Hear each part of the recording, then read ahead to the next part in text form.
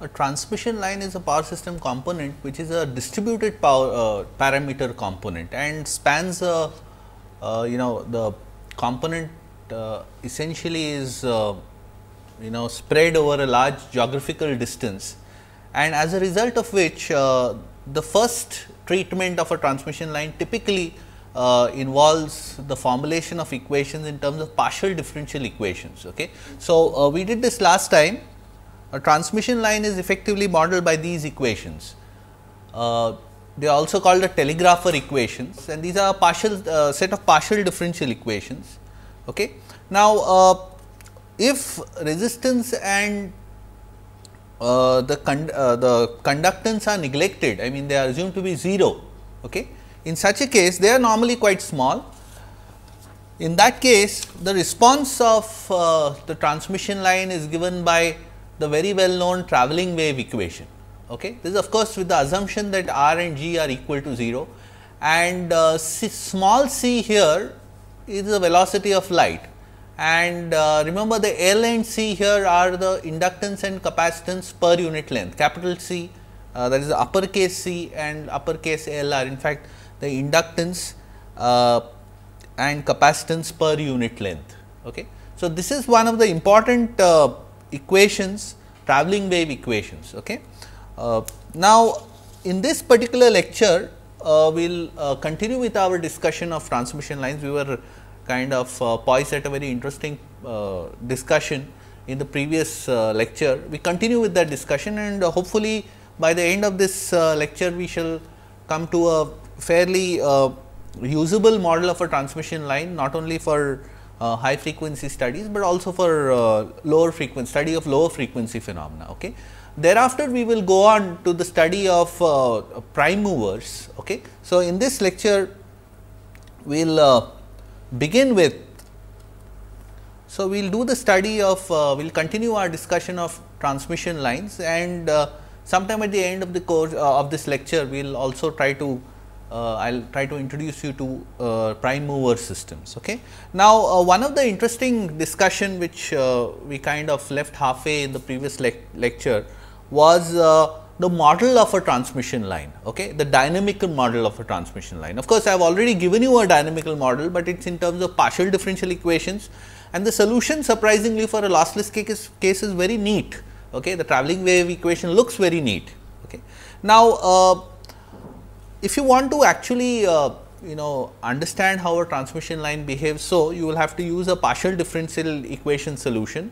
Now, we have in our undergraduate years come across this model of a transmission line. This model is a pi equivalent of a transmission line. Okay. This is a pi equivalent of a transmission line, but it is very important to remember that this equivalent using in fact lumped blocks of impedance and susceptance, or sorry, I should say impedance and admittance, are actually valid only for sinusoidal steady state conditions. Okay. So, in fact, if you look at what z bar and y bar mean in these equations, they are in fact impedance and admittance. Okay.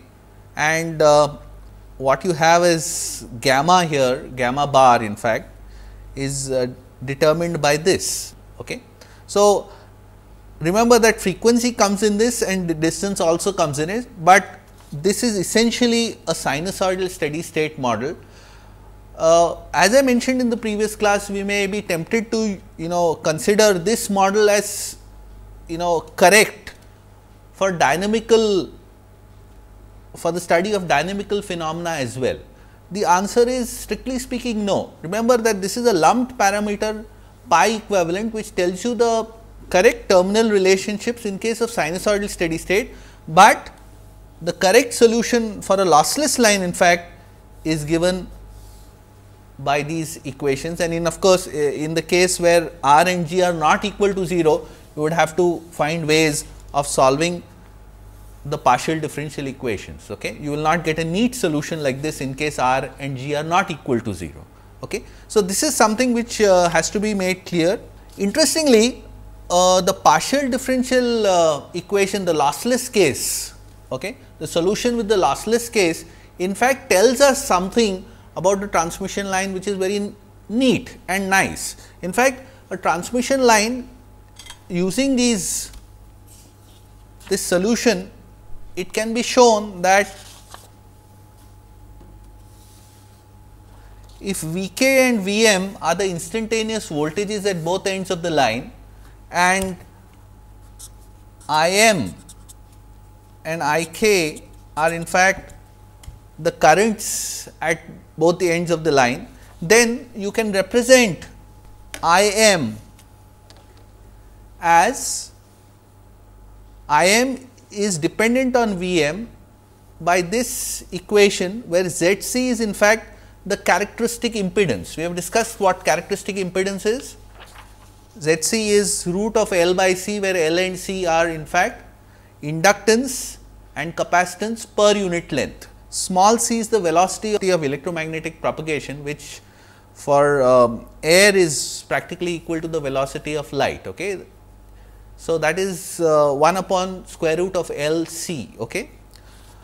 Now, what I was getting at is that the current I m can be written down as a function of the current I m at a time instant t can be written down as a component which is dependent on the voltage at that end of the line, okay, and a current source I m which is in fact dependent on the currents and voltages which exist at the other end of the line t by d by c seconds ago. T minus d by c actually tells you that I m is equal to I k sometime before, what I k was sometime before, and similarly it is also dependent on what V k was sometime before. So, it depends on what was existing at the other end of the line sometime back. Okay. Similarly, I k can be represented in this way, okay, where I k of t is equal to dependent on V k of t, V k of t and the current at the other end of the line. Okay. This capital I k is in fact a current source which contains what are known as the history terms. Okay. So, if you look at in fact the first equation, what it tells is the equivalent at one end of the line. Okay. So, if you look at I m, okay, at one end of the line, you can see that this equation effectively tells you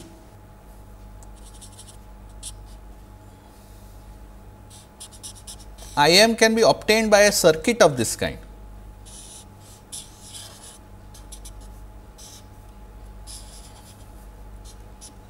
So, all I have done here of course is represented this equation. I have just represented this equation. Okay. I have just represented this equation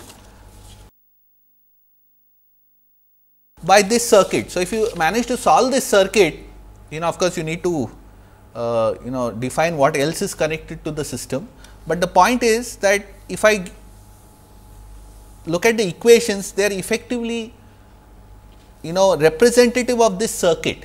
Okay. It is a resistive circuit, this is a history term. Similarly, you can obtain I k from this circuit. So, whatever, if you solve this circuit, you will get I k. This I m and I k, remember, capital I m and capital I k are in fact history terms which depend on the currents at the other end of the line. Okay. So, it is a very important thing to note this, okay, that these are in fact history terms which tell you about the current at the other end of the line and sometime ago. Okay. That sometime ago is of course d by c, d is the length of the line divided by c seconds before. Okay. So, in fact, it is an interesting point here that the solution of a lossless line in fact comes out to be simply algebraically related to the currents at the other end, but of course, with a time delay. It is a pure transport delay. Okay. So, in fact, this in fact is useful if you want to, for example, simulate a transmission line. Okay. So, if I tell you, the conditions which exist at the boundary of a transmission line, the boundaries of a transmission line, you should be able to tell how the system behaves for other instants of time. Okay. So, for example, if you look at this in fact equation, if you call d by c h, okay. So, if I call d by c h, okay, where h is I can evaluate the values of IMT and IKT at discrete instants of time, okay, by using these algebraic equations quite easily. Okay. For example, I could try to understand the behavior of a transmission line, for example, which is connected to a voltage source. So, this is our transmission line. Okay. I can use this, suppose I want to understand how the voltages and currents behave in case I switch on a voltage source at t is equal to 0, and I want to know how this voltage at this end varies and how this voltage here varies under open circuit conditions. That is, the current at this end is 0, and the voltage here is defined at t is equal to 0 onwards. With this information, I could evaluate Im and Ik at discrete instants of time. In fact, those discrete instants of time are the time required for the wave to travel from one end to the other. So, this is a very interesting kind of equation that we get, which is of course not true in case R and G are non-zero. So, let me just again repeat what I said. In case I present to you a circuit which needs to be simulated, a transmission line behavior which needs to be simulated, the dynamic behavior, then I can use these equations. These equations are in fact algebraic equations with a history term. The history term in fact involves voltages at the other end of the line, voltages and currents at the other end of the line. So, if I tell you the boundary conditions, that is the voltage or current conditions at one end of the line and the other end of the line, you should be for all other instants of time, be able to tell how the behavior is. In fact, it changes at every h interval of time. It changes after h, a period of h, where h is d by c. The amount of time it takes for the information to travel from one end to the other.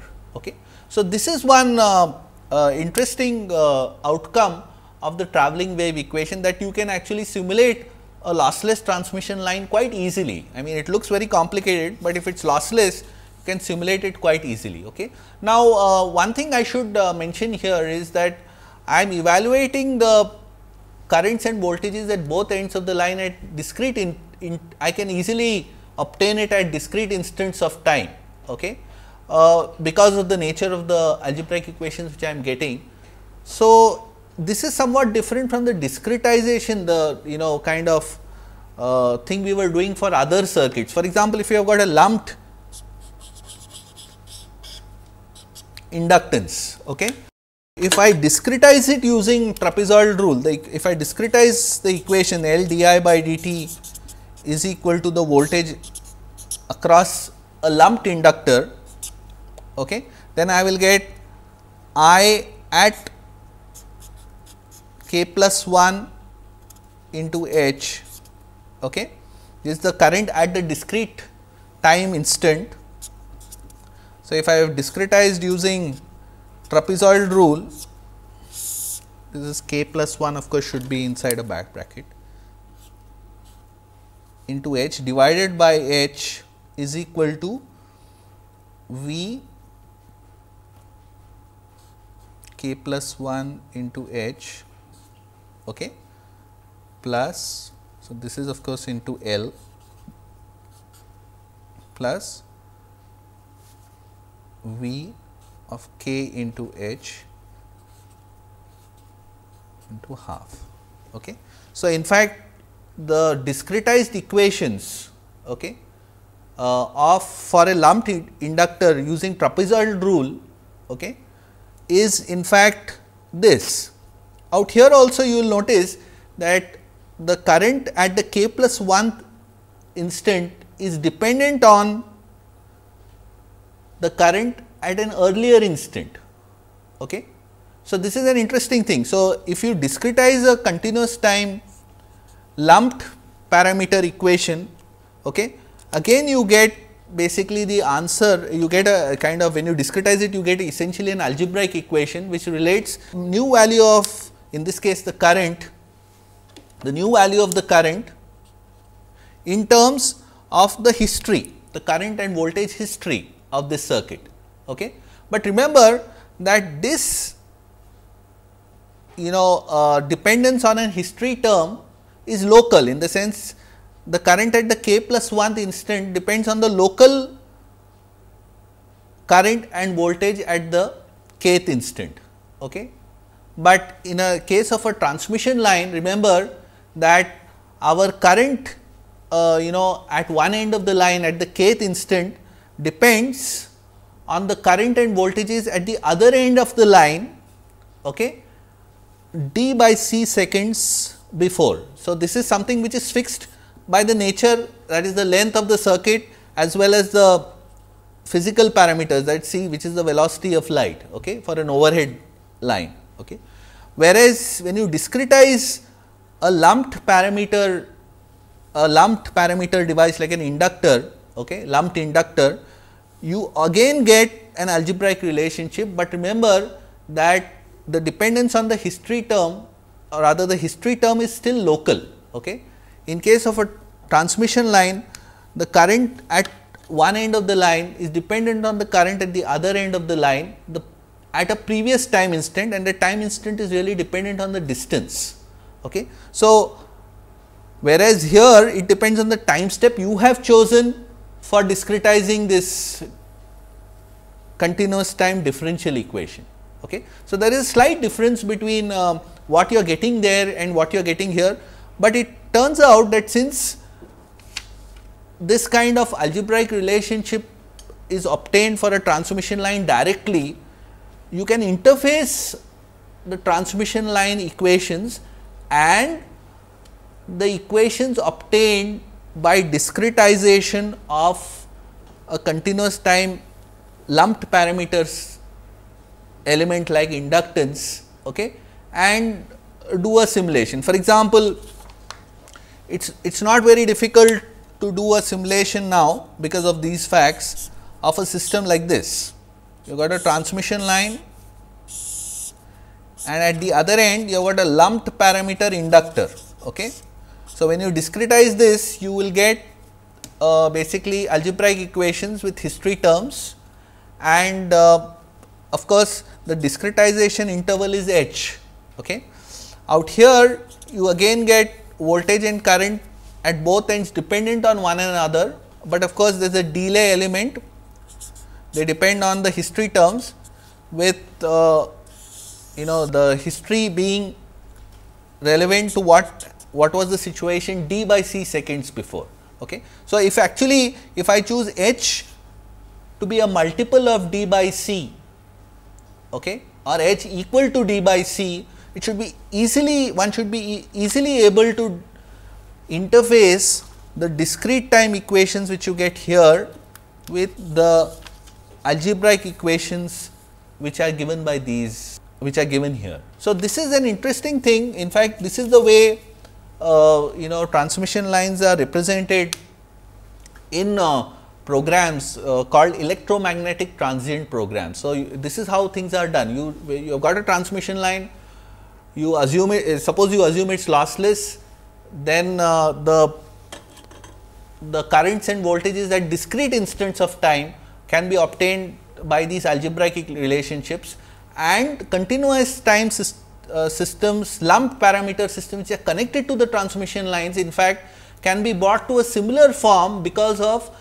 discretization by some numerical integration method. And in fact, if the H is either a multiple of d by c, okay, or equal to d by c, this becomes even more easier to interface all these equations. Okay. So, just chew upon this, okay, and you can actually do a simulation of a transmission line connected to a lumped capacitor or lumped inductor and so on. Okay. It's not very difficult to do that. Okay.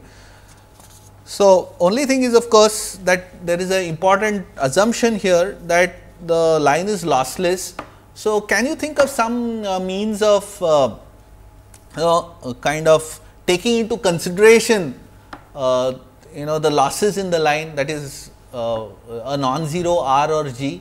The answer is, well, the equation which we get, the travelling wave equation or this algebraic relationship which we got, okay, is true only for R is equal to G is equal to 0. We just can't use this, and if we can't use this, we can't use the simple algebraic relationship between the currents and voltages at either end of the line, which we have just discussed some time back. Okay. So, if R and G are to be brought into the picture, the best idea would be to consider a lossless line as consisting of a lossy line as a consisting of a lossless line plus the effect of the resistance is considered as a separate series resistance which is connected separately outside. Okay. So, this is a lumped resistance plus a lossless line.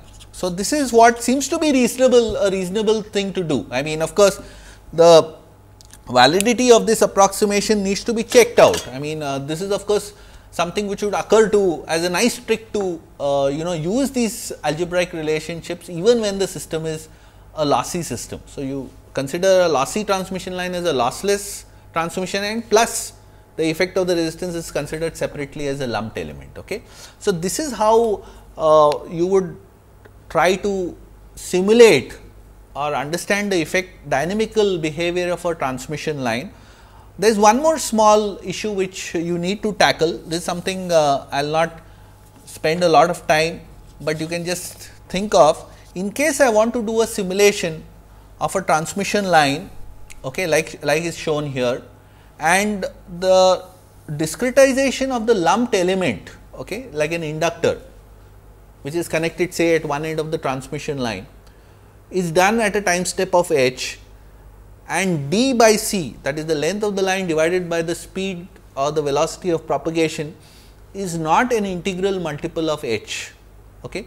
In that case, it turns out to be somewhat difficult to interface the algebraic relationships which you get of the transmission line with the algebraic relationship which you get by discretizing the lumped parameter continuous time differential equation, okay, with a discretization time interval of h. Okay. So, what one would normally do under such a circumstance is try to get h to be, or rather d by c to be an integral multiple of h as close to it as possible. I mean, it may not be exactly equal to d by c, may not be exactly equal to k by h, but you can make it approximately so. Okay. Alternatively, you would need in case you you cannot really achieve this, what can you do? So, this is something you can think over. Okay. This is left to you to think over what would be a reasonable or a satisfying way, let me say, of handling a situation where d by c is not an integral multiple of h, and as a result of which it becomes difficult to interface the algebraic relationships obtained from the travelling wave equation of a transmission line with the discrete time equations arising due to the use of some numerical integration technique for a lumped element. Okay. So, this is essentially how you would this is of course a particular issue which you may need to tackle, but there have been reasonable ways to really solve this problem, and I leave this to you to think about. Okay. The next issue is something which I actually left you in the last lecture, was you have got this lumped pi equivalent of a transmission line from sinusoidal steady state analysis. The question is, would that lumped parameter, let me call it a model of a transmission line, a lumped parameter model of a transmission line obtained from sinusoidal steady state analysis, suffice to really simulate or mimic the behavior of a real transmission line? That is the question which we would like to answer next. Okay. So, as I discussed in the previous class, I left you with a problem. If you recall what we did last time, the problem was this. This is an example from the book by Sauer and Pai, where you have got a transmission line which is 100 miles. Okay. It has got these parameters. L is 1.5 millihenry per mile, C is 0.02 microfarad per mile, and you switch on a voltage source which has a source resistance of 10 ohm onto this transmission line, which is open circuited at the receiving end.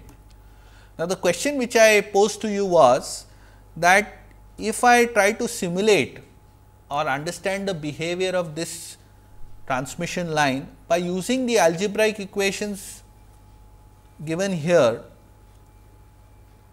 okay, the algebraic equations given here, and see how this system behaves. Okay.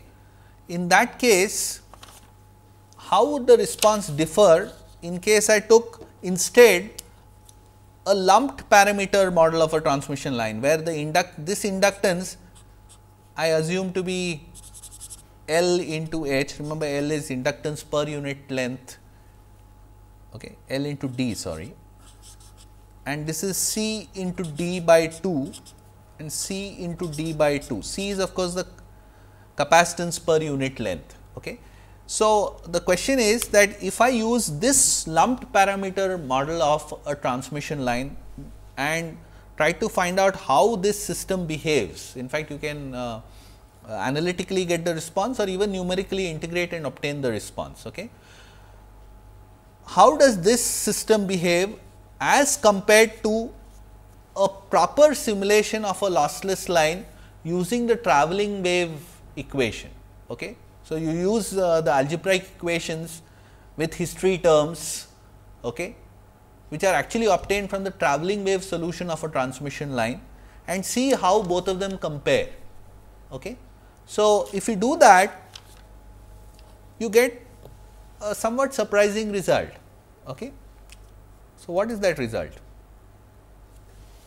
So, if you look at this is actually the response of the transmission line, the bold, what you see as the bold line here, which looks a bit like a square wave initially, okay, is actually the response obtained from the travelling wave model, that is using the travelling wave kind of response of a transmission line, okay, that is using the model, the algebraic model of a transmission line with history terms, okay, as I sometime mentioned sometime back. Okay. Remember that for this particular circuit, the receiving end reacts, or you will see something happening only after the wave reaches the other end. So, this is what you will get using the the kind of algebraic equations with history terms which are valid for a lossless transmission line. This is also called Bergeron method. Okay. Okay. Instead, if you use the pi model using lumped parameter, that is lumped inductances and capacitances, you get what is seen here as the dashed line. Okay. One of the important differences between the travelling wave response or the detailed response of a using the travelling wave model of a transmission line and the lumped parameter response is that the lumped parameter response starts immediately after the disturbance is initiated at the sending end. So, you see the effects right away, okay. Whereas, there is a clear time delay when you consider the travelling wave model. Okay. The travelling wave model of course, is more accurate. So, what you are really, although we are talking of a comparison, remember that the travelling wave model is actually the more accurate one. Okay.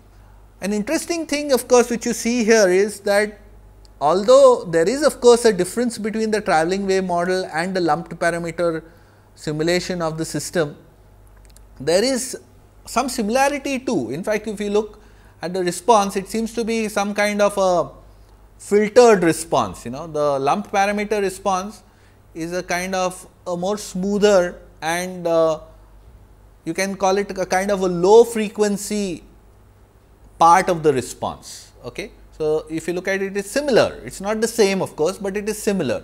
Okay. And in steady state, if you of course, if you allow this particular system to settle down, okay. Remember what is the system we have considered, please have a look at it again. If you look at this again, it is a sinusoidal source switched on to an open circuited line. Okay. So, if you wait for a long enough time, one would expect that the system would reach a sinusoidal steady state. The interesting thing is that if one looks at the receiving end voltages after the system is allowed to settle down, you will find that in fact, both the lumped parameter model as well as the travelling wave model, also called the Bergeron method, okay, settle down to the same value. Now, why is this so? In fact, this is not surprising at all. Remember that the pi equivalent is valid, it is valid in fact for the sinusoidal steady state. Okay. So, the travelling wave model is essentially settling down to the same steady state. Okay. So, as far as the sinusoidal steady state is considered, the pi model of a transmission line is in fact correct, in fact there is nothing wrong with it. Okay. Only thing is that the initial part of this transient, which we saw an expanded portion in the previous slide, there is some difference. There is some difference in the initial part of the response, okay, using a more detailed partial differential equation model as compared to the lumped parameter model. Okay. So, this is what essentially you will be losing out in case you choose a lumped parameter kind of model. Now, it is obvious that if you are not interested in the high frequency transients which are seen right at the beginning of this plot, then it appears that you can just as well use the lumped parameter model. Okay. So, if you are not interested in high frequency transients, in fact, it is a good enough approximation to even do dynamical analysis with the lumped parameter model. Okay. But remember the origin of the lumped parameter model, the origin was actually from the 2-port equivalent under sinusoidal steady state conditions, but you can actually use it if you want to obtain the low frequency behavior of a transmission line. So, it is okay to use a pi equivalent model. So, this is what we get from this particular study. What you can't of course get from this model is the lumped parameter model is the behavior just after the disturbance. Okay. Then there is a substantial difference. So, this is something which we saw some time back, that right at the beginning there is a difference between the responses, although the responses are similar, they are still different. Okay. Now, going on further, in fact, our discussion so far has been restricted to a kind of a single phase line, okay, a distributed parameter model of a single phase of line, and we actually got the travelling equation, wave equation for it. The question which we can ask ourselves is, if you got more than one line, okay, for example, suppose you have got a bipolar line, that is the electromagnetic environment consists not only of two lines, but something like this.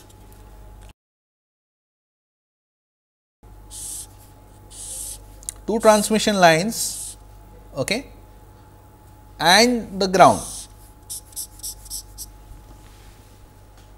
Okay. So, the ground also could be a part of the electromagnetic environment. There could be currents, for example, in the ground. In such a case, our equations, the equations of a transmission line are in fact, suppose the current through this is I1 and this is I2, okay. Then we can show that the at any just like in the previous case, you can write down the equations like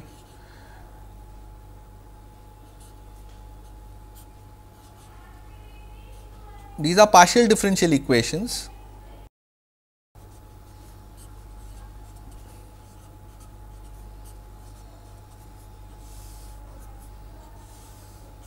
Remember that what we are doing different from the previous case is that we have introduced another conducting kind of system into the analysis. This is a ground. Okay. So, the electromagnetic environment is slightly different from the previous case where we just had two lines in this universe and nothing else. Okay. Now, we have got V1 say at a distance x as before, this is V1, this is the voltage of this point with respect to ground at this point. Okay. So, one should be very clear about what we mean by this. Similarly, the voltage of the other wire at any point on the other wire with respect to ground locally is V2. Okay. So, you have got V1 and V2. Of course, I have shown this slightly tilted. So, you can look at it this way. This is ground. So, this is V2, this is V1 and this is I1 and this is I2. Okay. And like before, you have got the sending end and the receiving end and so on. So, the equations for V1, V2, I1, I2, V1 and V2 are the voltages with respect to the local ground here, are in fact given by, I am sorry, this should be, yeah. So, we will have a matrix here is equal to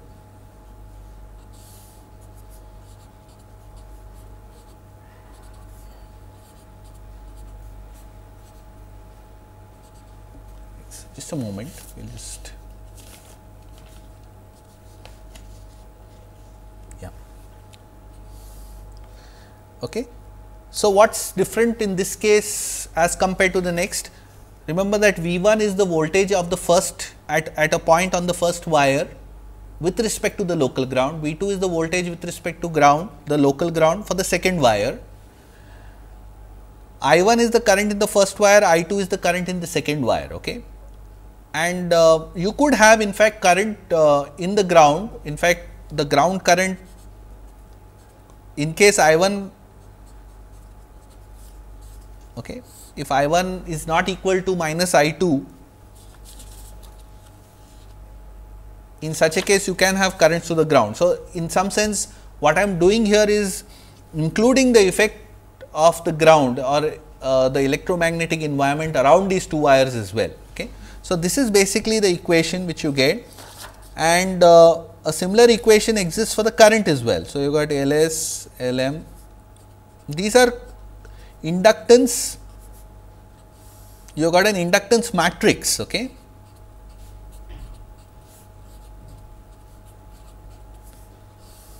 Is equal to, this is for a lossless case of course.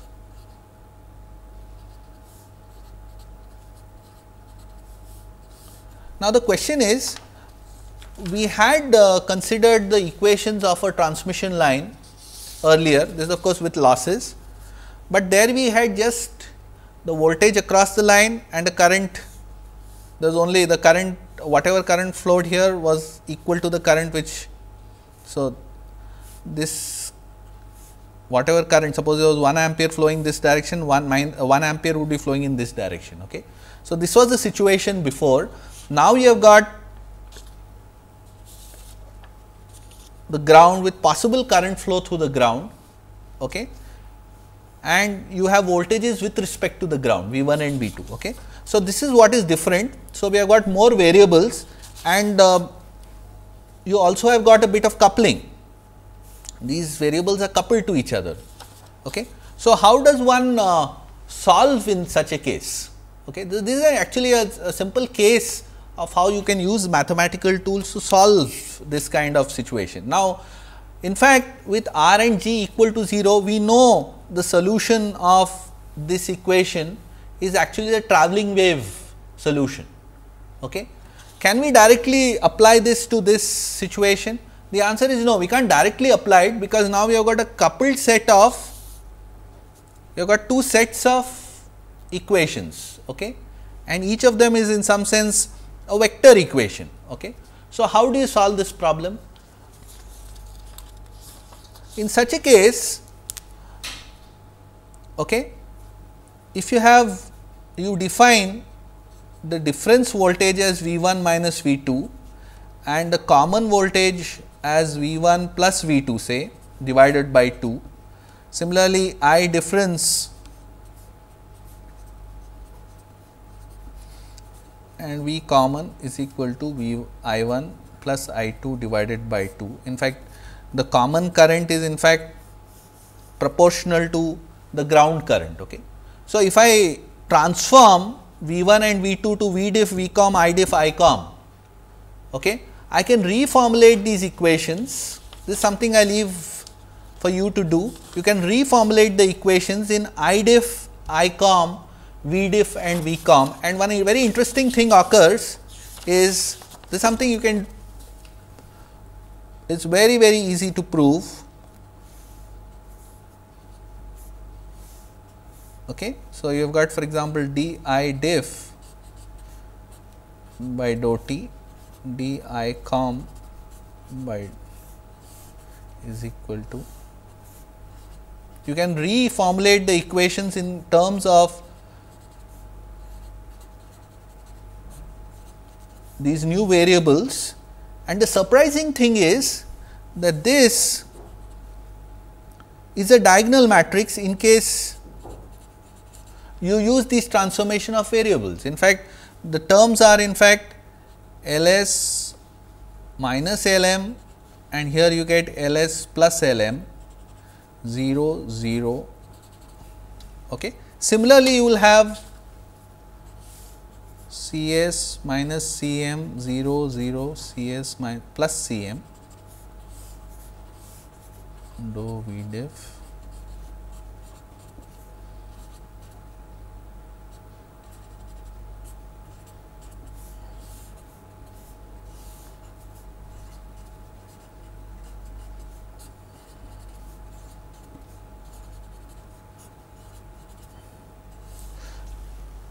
So, what you have essentially is this kind of decoupling takes place between the I diff and I com variables, and as a result of which you can take the pair I diff and V diff and V com and I com, and essentially since V diff, the equations between I diff and V diff are completely decoupled from the equations of V com and I com, and the equations in fact are very similar to these ones, of course, with r and g equal to 0. You can actually get a travelling wave solution for V diff, I diff, V com and I com separately, okay, because there is complete decoupling between these, okay, and get the solution for this system as well. So, it is a very interesting thing which I have tried to tell you, is that you can use transformations. This is basically a linear transformation of variables in order to get decoupling. Okay. Once you get a decoupling, you can get the travelling wave solution for the diff variables and the com variables separately, and if you want to get V 1 and V 2 eventually in the end, you just superimpose the solutions, you just add up the solutions by using the reverse transformation. I should not say add up, use the reverse transformation to get the original variables. Okay. So, it turns out that even in cases where you have got a system, you can imagine that if you have got a 3-phase system. Okay. So, if you have got a 3-phase system and with ground as well, this is a typical electromagnetic environment which you will see. In fact, you can have lines in close proximity to each other, etc. It turns out that although there are coupled partial differential equations in the original variables like V A G that is the voltage of a phase with respect to the local ground. Okay. If you formulate your equations in that way, using the phase variables with respect to ground, the voltages of the phase variables with respect to ground, or the individual phase currents, it will turn out that in fact you will get some kind of coupling. But if it is a symmetrical system, as in the the case which I showed you sometime, you had a symmetry CS, CM, CM, CS. Okay, the matrix which related all the original variables was symmetric. Now, if the symmetry, if the system is symmetric, it turns out that some of the transformations we have studied before can be applied to the 3-phase case, and we could actually do a kind of we can get a neat model in terms of the new variables. For example, you may ask, can I apply the dq transformation which I have used for studying a synchronous machine to a 3-phase transmission line? The answer is yes, you can, provided it is a symmetric transmission line. Okay. So, if you have got, for example, a transmission line, okay, which has got parameters like this. It could be a lumped parameter representation, in which case of course, a transmission line becomes a, for example, if you are studying a transmission line using the lumped parameter approximation, we have already discussed this in the beginning of rather some time ago. So, you will have d I A by dt for a 3-phase system, okay, is equal to V A 1 minus V A 2, V B 1 minus V B 2 and V C 1 minus V C 2. And of course, so this is 1 and 2. So, actually V A 1 means the voltage A with respect to the local ground at this end of the transmission line. V A 2 is the voltage with respect to the local ground at the other end of the transmission line. So, see, this is a lumped parameter model of a transmission line, which suppose I wish to use. Okay. Now, the question which is the limited question we are asking here is not about lumped parameters or distributed parameter lines, is whether can we get a transformation to make this a decoupled set of equations. Okay. Or rather, I can ask you a very more specific question. If I transform I A, I B, I C to I D, I Q and I 0, okay, and V A, V B, V C also to the dq variables, what will happen of this equation? So, what the question is, the differential equation in fact will look like this eventually.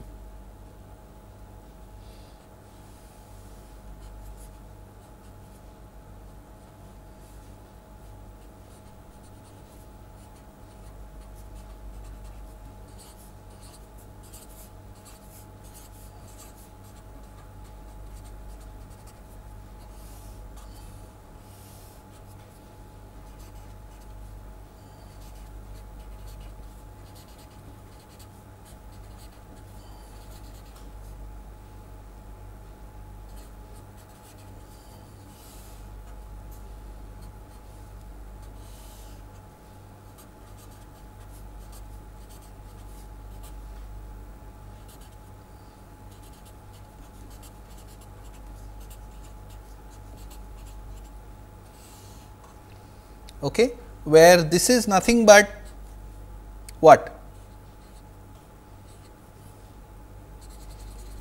Obtained by applying the transformation of variables. So, what I have done is applied the time variant transformation C P. Do you recall that?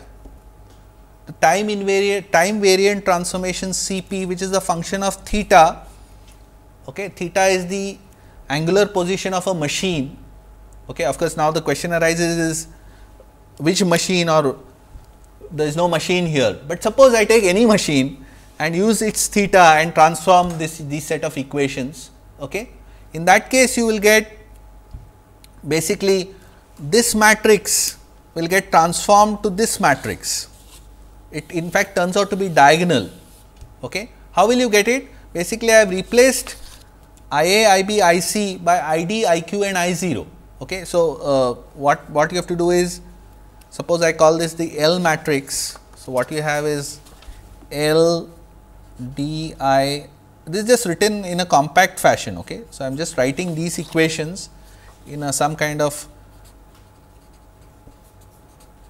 it is just a compact form of a way of writing these equations. These are all vectors, this is L is a matrix. So, when you transform, you will get L, this is Cp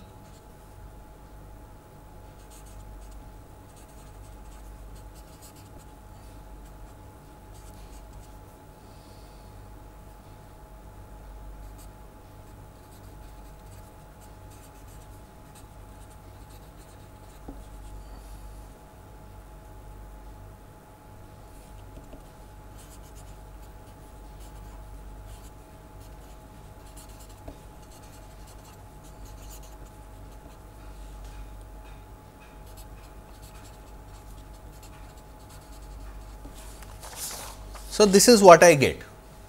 Is this correct? Is it fine? Okay. So, in fact, if you evaluate Cp inverse L Cp and your L matrix is symmetric, it turns out that this new L, that is Cp inverse L Cp, it turns out to be a diagonal matrix. Okay. So, it is an interesting and nice thing for nice thing to happen in case we did use a DQ transformation using a Parkes transformation of some machine. Okay. Now, is this equation correct? Well, the answer is no. There is an error which we have actually done. So, this is in fact not true. Remember that d of Cp into I dq 0 is will have another component dCp by dt into I dq 0. Okay. Cp is also a function of time. So, actually this equation is not correct. So, there is going to be an additional term here which has to come, which is in fact this is something you can just try out yourself. It is going to be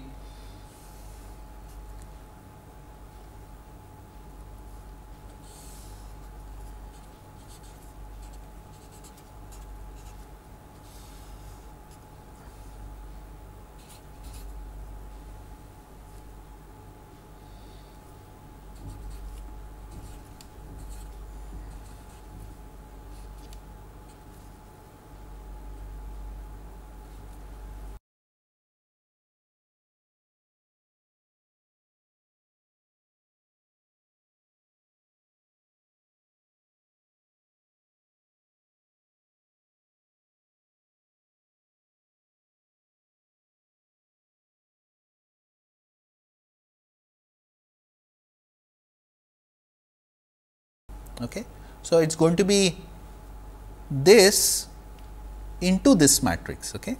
So, it is, suppose I call this matrix L dash, okay, this will become L dash. So, basically what you will have is this equation. Okay. So, remember that this is because you have to take the derivative of the time varying transformation, okay, whenever you are going to rewrite the equations in terms of the dq variables. So, you are going to get this extra term. So, actually you can in fact write down the equations of a transmission line element. Okay. For example, the series reactance of a transmission line in case you are talking in terms of the lumped equivalent. You can even write the partial differential equations in terms of the dq variables. There is nothing special about the lumped equivalent here. Okay. So, you can actually get the equations in the dq variable. So, you can actually interface the transmission line equations with eventually a machine equations which are there in the dq variables. This can be done. Okay. So, this is an important point. So, the final equations which you get for a transmission line are in fact can be written down in the dq variables in this form. In fact, one important point which I must emphasize here is that in case this matrix L is not symmetric, that is there is some unbalance or asymmetry in all the phases.